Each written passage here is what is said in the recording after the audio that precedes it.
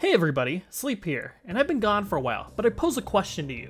Are you truly mad because they exposed extreme 10-year-long case of tax fraud, identity theft, kidnapping, and murder, or did you just miss me? Metroid Prime is a game for that one console box the Russians hate more than the gays. And this is what I like to call the Nintendo shit cube. And the reason I call it the Nintendo shit cube because it's a piece of fucking shit! This game originally fit onto a disc that would swear up and down to the heavens that it was just average in size. Take a look at the fucking game! This is a Nintendo GameCube game! This looks like a fucking chocolate chip cookie! Micro penis jokes aside, we will be playing this game the normal people way, and running this very personally ripped and very legal version on the Prime Hack modded Dolphin emulator. You are Samus Aran, local white woman turned bionicle space bounty hunter on the path to space jellyfish genocide. Along the way, explore high-tech facilities and destroy the wildlife in an attempt to collect upgrades and brutally murder the space pterodactyl who killed your mother and father as a child. The lore goes deep. Since this is a first-person shooter, you may ask, Sleep, how's the combat? Shit. Utter shit. The combat more is a means to an end in this game, and will allow the player to take in the environment thanks to what will be someone with OCD's worst nightmare. The scanner. Nearly everything in this game can be scanned to find entire fictional Wikipedia articles on the wildlife and dead natives who once inhabited this land before being utterly eviscerated by cancerous space meth. Luckily for you, you are one of the most high tolerance crackheads in the galaxy, and so all the meth does is increase your melanin. The scanner is also a significantly more useful version of an early 2000s game fact guide, allowing us to figure out boss fights relatively easily, letting us gain further access to the various upgrades scattered across the planet. In a way, this game is somewhat like a base Banjo-Kazooie, with each upgrade giving you further tools to explore parts of areas you couldn't reach before. This simple gameplay loop has elevated a game nearly as old as me into becoming what I find to be the best video game of all time. One of my favorite moments in gaming history actually comes from this game.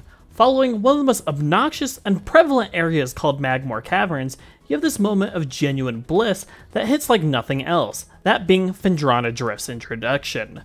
Walking into this digital orgasm of an area is something that has stuck with my mind since I was 8. The beautiful music, the visually thriving overview, the atmosphere is lush. This is one of the most melancholic areas in a video game period, and truly captures a time long gone in gaming aesthetics.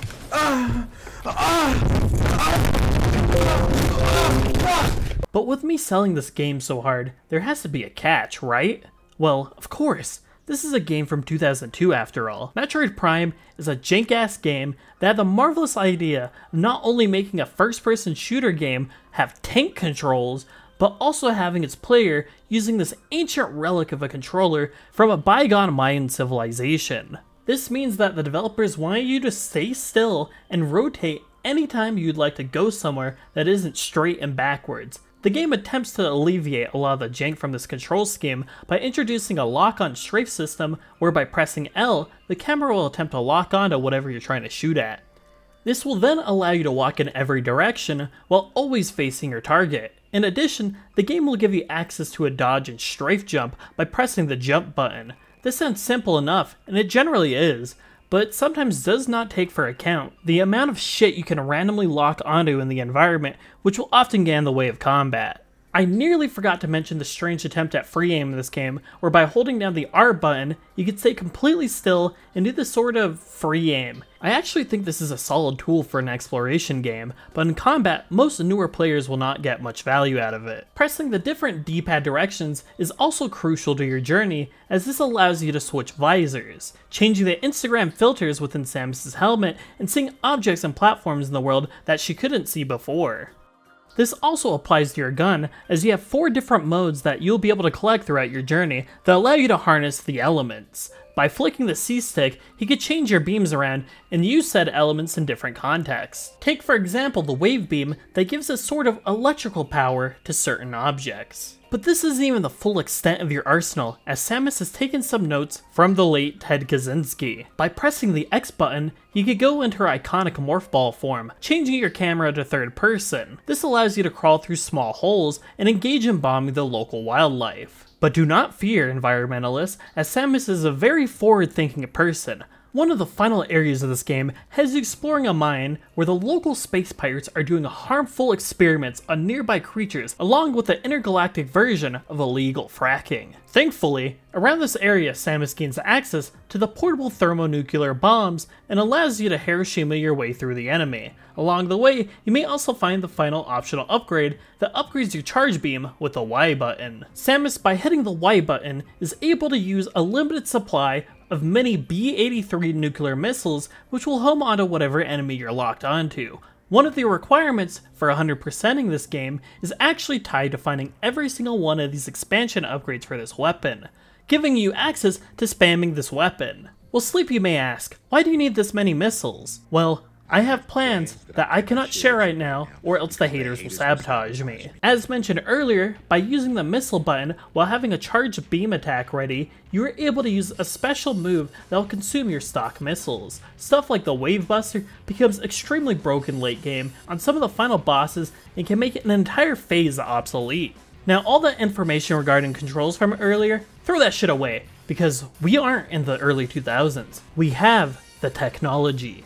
By playing the Prime Hack version like I mentioned at the beginning, you are able to access a version of the game with mouse and keyboard controls. This makes the video game infinitely more tolerable for players. Once again, if you want to play this version of the game, simply go to the officially owned and publicly available Nintendo websites, hit the Download Now button, click the Metroid Prime Revision 2 ISO link, and drag the downloaded ISO into your Prime Hack edition of the Dolphin emulator. From there, you can customize your controls to whatever you please. This game is full of soul. Amazing details fill many aspects of this game, with environmental steam fogging up your visors and leaving little drops of water for a couple of seconds, to the rainy surface of Talon IV, drenching your visor and gun with drops of water falling off your suit.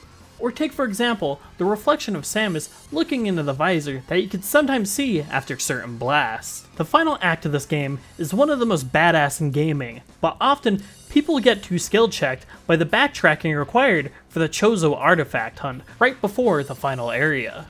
If you know what you are doing, you'll come to the Chozo temple near the beginning of the game and scan these statues, allowing for you to naturally discover the locations of these artifacts throughout your journey with these vague hints.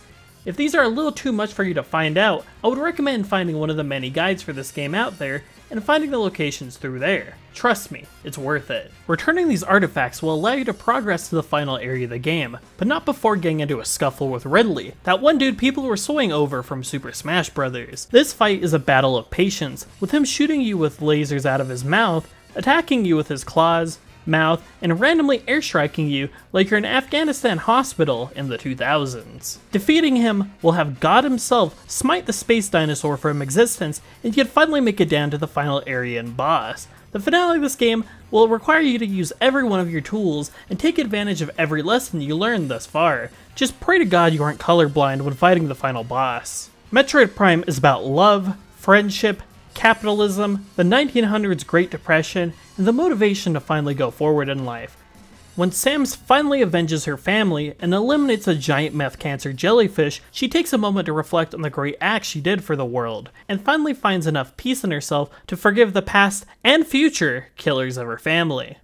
Thank you so much for tuning into this highly retrospective and extremely accurate recounting of the Metroid Prime experience. If you enjoyed this video, please leave a like, subscription, and let me know how you feel about the game in the comments. Also, if you could, please leave a donation on my Patreon, where in the future I will hopefully give exclusive rewards to members who help fund the show. Also, if you'd like, come hop on the official Sleep Discord by using the link down below if you'd like to talk with me and the many members of a thriving autistic hellhole. So tune in next time for my 4-hour retrospective on the Industrial Revolution, the consequences of it, and why I refused to free the 3 Chinese child workers in my basement despite the offers from the Federal Bureau of Investigations. See ya!